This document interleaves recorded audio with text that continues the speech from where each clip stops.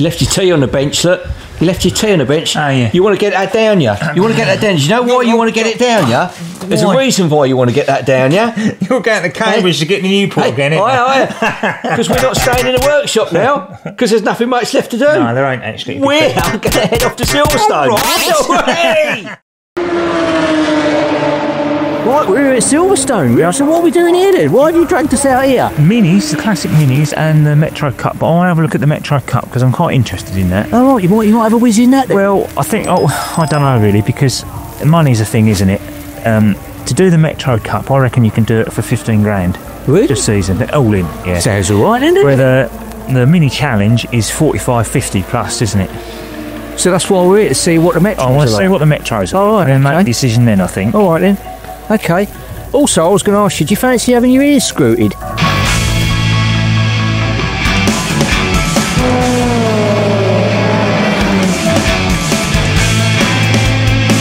Oh, it's unbelievable.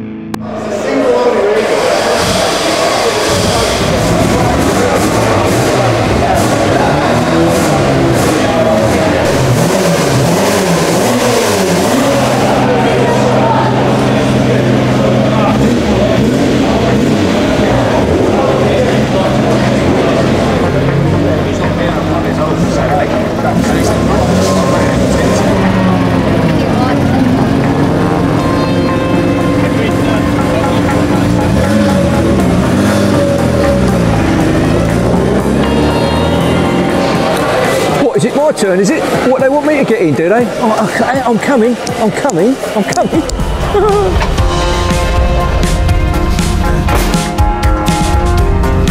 There's one down your one leg.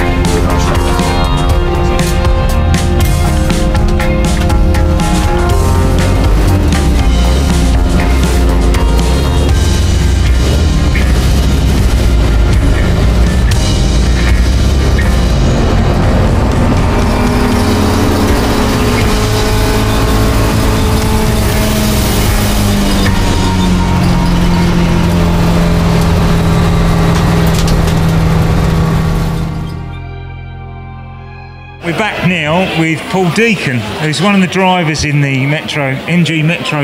Is it Challenge Cup or just Cup? It's just Cup. Just Cup. So tell us about yourself, Paul. A little bit of history. You always ask the drivers a little bit of their history. Just tell us a bit of history and about your car and. I'm 56, getting too old for this really, but if I didn't do it now, I never would. No, never too old. 56 is fine. Yeah, no, I'm a mechanic, so I've always been around cars. I've had the car about 20 years. Because it is original MG Metro. It is, yeah. It was because a lot of these others are the MG Metro Rover Metro 100s, aren't they? Yeah. No, this was a turbo challenge car. It was Nick Swift's first race car. What was it?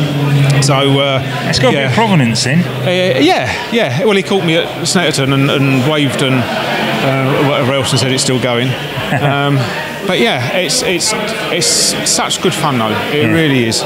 You smile from the minute you go out. I mean, I've only been doing it for 18 months. Yeah. And the MG family just take you in. If you've got any questions, no matter how stupid they are, this is the thing, you know, because you always think, oh, I don't want to ask that question because. What I like about it is that they answer, like you ask one question and you're told everything. There isn't any holding back, oh no, I can't tell you this because it's my little secret. No, there's no secret. Everything's just out in the open. It is brilliant. It's such a laugh. It is. And I say, your wife bakes loads of cakes, so there's always cakes on offer. Yes, I've seen those, thank you. Yeah. So, but that's the whole weekend. That's the way it goes. It's such fun. So, with your car, what's the difference in your car to the Metro 100s? Well, as I say, it started off as a Metro Turbo Challenge car, so it was 1293cc with a turbo. I thought it would be cheaper to go with a 1380 non-turbo engine. Yeah, normally that's right. Yeah. Simply for cost. You know, everything I'm doing is on a budget. Because most racing is not cheap. Yeah, so yours is the A series engine. Mine's the A series. Where the Metro 100s are the K series engines, yeah. 1.4 yeah. K series. And they're 1.4 16 valve. But I'm allowed to run a limited slip diff, which makes up a little bit on the power advantage that they've got. Yeah. This year, your first full season in it. This is my first full season. The first race was a real eye opener. Because you always think, you know what, I can drive fast on the road, I'm good in that. But when you get on the track, people are really good. You know, some of the drivers are really, really good, and you don't see their skill watching on the sidelines. And that I found was absolutely always amazing. right there, always getting the back end out there, always doing this and it's little tweaks and things that you see. I can enjoy my race as much watching leaders or somebody faster coming past me, seeing the things that you can't see normally. Yeah, you know. No, it's good because you took Mark and I out. I struggled obviously to get in because of the leg and the height. I mean, Mark obviously didn't struggle. But yeah, it's good. It was the first lap I found when we went out, because obviously I hadn't been out in a car for a long while, and I was a bit, oh god, because the car moves. I don't think people realise how much a car actually moves on the circuit. And after the first lap, the second lap was coming in, and I was like, oh yeah, this is all. And then by the third lap, I was smiling, and I was watching what you were doing, and he's done good there. He was good there, that was, and it was just really brilliant. But the thing is, we go out, the tyres are cold, so it slides a lot more. And that, as a beginner, was a hard thing to learn, because you think, oh wow, the others are getting away from me. But they're used to it sliding. Yeah. So that's a learning thing. But you've got to let it slide. That's the thing. It's not a, and once you get it right, and the steering's sort of light, and it all handles, it's a fantastic feeling. Yeah, it's a good feeling. Once it is a really good feeling. I don't think you can't explain to people what that feeling is like. Now. Yeah, I love it. I can't stop thinking about it. I've been looking at adjustable anti-roll bars now already. But no, it's been really good, and we've had a fabulous day today, and a really good crowd. So people, you've got to get involved with this MG Metro Cup, because they're unsung heroes really. Everyone goes with the classic minis, which are fantastic and beautiful, don't get me wrong, but there's just something about the Mini Metro. It's just iconic. You know, you got the 6R4 out of it and everything, didn't you? So I mean, I know it's not really quite that, but the shell's the same, and near enough. But it's a leap with imagination. But it is wonderful, and thank you for having us here today, Paul. It's been a pleasure, and I love going out in the car. I love sharing this, because you don't get it normally. No. And, you watch on the sidelines, you just don't get it. No, it is. It's wonderful. It's a good club. It really is. It's really been brilliant. Thank you very much indeed. Pleasure.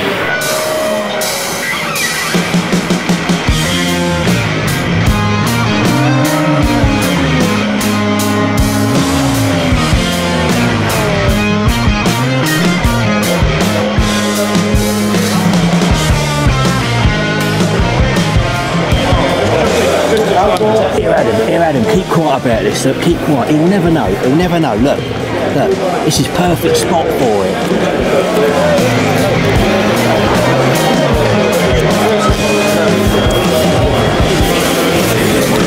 Quick leg it.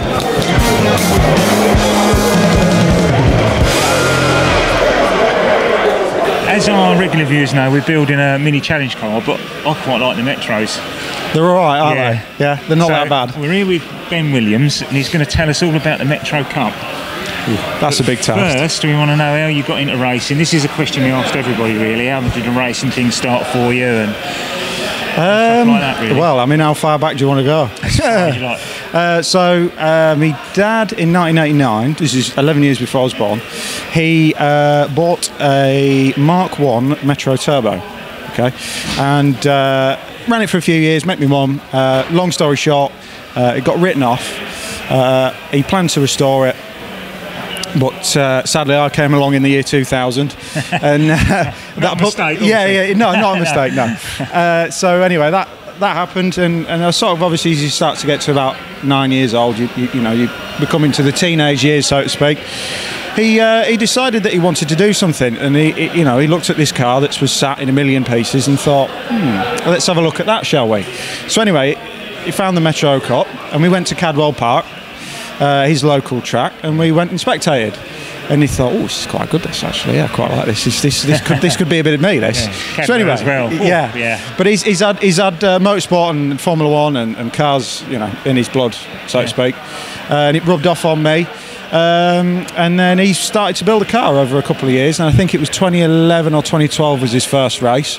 And ever since then, I have not looked away from the Metro Cup. Yeah. And I said to him all those years ago, I was like, I'm going to do this. I'm going to do this. Anyway, so I did it. When I got my race license in 2021, beginning of 21, and we've been switching, me and him, between this car. Yeah. So you do half a season or yeah. So we used to. So first year we alternated. So he'd do a race weekend, and I'd do a race weekend, and he'd do one, and so on. And then I can't remember when it was. It was 2023. We decided that I would do a full season. He was like, go on, see what you can do. So I did a full season. First ever full season in motorsport, came fourth in the championship. That's good, yeah. So I was quite pleased with that, and I thought, I think I can do this.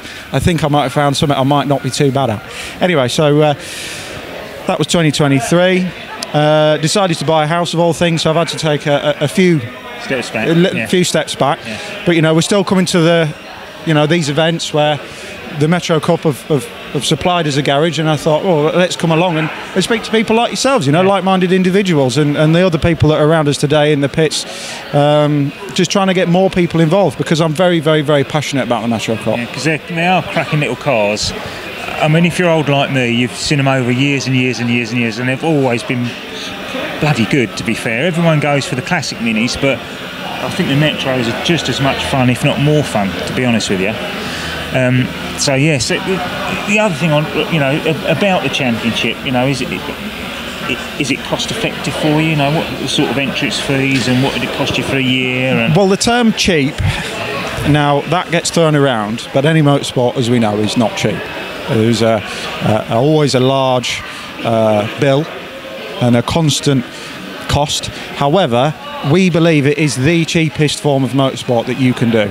Now, looking at the cars that are for sale and the rate in which you go through parts, tyres especially, we're looking at maybe £4,500 to £6,000 is the maximum limit for a car. That's race repaired, transponder, in-date fire extinguisher, everything. You can get in it, turn the key, and off you go. Only thing you need to do is put fuel in it. Yeah. So you'll be looking between the £4,500 and £6,000 mark. And then the race entry fees in 2024 were, I believe, £445 per weekend. That's not bad. So it's not terrible. No, so that was for a 20-minute race and a 15-minute race as well. So it's two races you get, and a qualifying as well. Yeah. And so they were all double headers. Every weekend was a double header. You always had two races. It used to be like that. Yeah. So is the fuel expensive, or? It's just Shell V-Power. Yeah. That's all it is. It's just Shell. No, you're not allowed to use additives, so there's none of that business. But yeah, you are basically. It's just a case of putting some fuel in it and going. And all you realistically need to do is change your oil between events. All right, okay. And that is pretty much the only maintenance you need to do. It's a bit more maintenance free than a Mini, let's say, or an A series. Yeah. Let's put it that way. Especially the K series, that is. The K series is the most cost effective. Yeah. Okay. So there's two. You can have two types of engine, can't you? Yes. So you can have the K series, which your one's got. Yep. Which is an old MG ZR, for instance, or something. Basically, it's just a rebuilt ZR and 25 Cross. Okay. People use the damp or wet liners, getting a bit technical, but ultimately it is just a Rover 25 or a ZR engine that's had a light refresh, and then away you go. Yeah. And the other engines you're allowed to use? No, just that. Yes, so they are the A series. I'm not particularly clued up on the A series, but you are allowed to quite heavily modify those. Okay. You're allowed to use a turbo lump. Yeah, you are allowed to use a turbo. Max PSI of 8, so that's it. That's limited. And then you're allowed the naturally aspirated 1380 as well. Okay. And suspension. What's the suspension? What are you allowed to do with suspension? Suspension is relatively limited, but you are also allowed a bit of freedom. So you were allowed to fit rear turrets for the shock absorbers. Front shock absorbers are free. But mainly for myself, the only trick piece I've got is a rear anti-roller, and that is it. Apart from that, it's just refreshed hydroelastic cans, some cut rods, and some bump stops, and that is your kit. And you've got the back end more or less on the bump stops, haven't you? Exactly, yeah. And the rear suspension, when you're sat in the car, is just gently touching the top of the bump stops. Oh, lovely. Yeah, so it's good fun. It's a good fun package. Yeah, we'll take you out. We'll take you out. We are going out. Yeah. Right. Well, thank you very much indeed, Ben. No problem. No problem. So MG Metro Cup, that's the one. That's the kitty. Thank you. Thank you.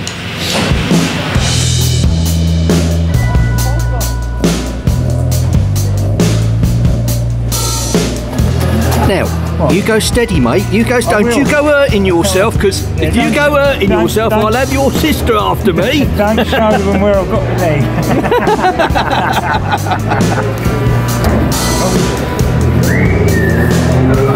Got Wallace and Gromit, innit? What, you got the wrong trousers on, have you? Yeah. I need a wee. You'll need a wee in a minute. Glasses, you need my glasses.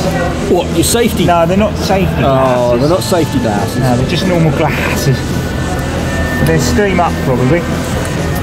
Oh dear me, I tell you what, you do look attractive in them.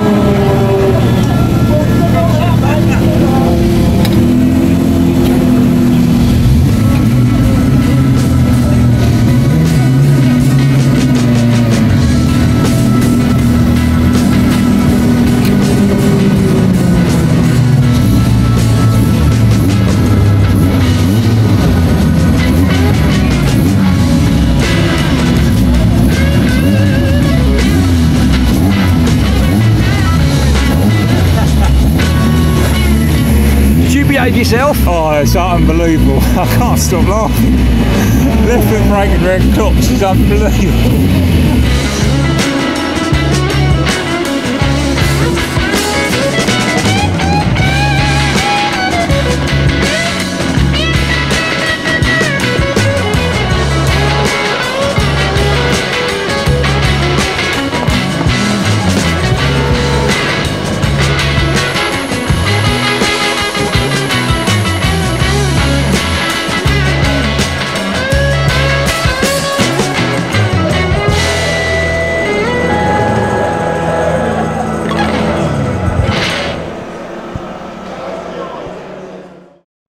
Right, thanks very much for watching the episode. Yeah, thanks, coming from everybody. Silverstone. That was good, that was, wasn't it? It was, yeah, it was good. Yeah, we'd like to thank Ben Williams, Paul Deacon, and the Hickford Construction MG Cup. You just about remembered that, didn't you? I also want to thank my neighbour, actually, because we've been having a lot of wind lately, haven't we? And I wanted to thank my neighbour who came round and covered my car up to stop all the leaves all going on it. She covered it up for me. So, tarpaulin. Do you get it? Tarpaulin. Do you get it? Do you get it? Once again, don't forget to like and subscribe, give us a thumbs up and a lovely comment, and a share would be wonderful. Thank you so much. That's about right, that, isn't it? That distance, Grab a cup of tea. The mood is just right. Turn on the PC. That was super. Thank you very much. See you later, man. Motorbikes, that's right. Minis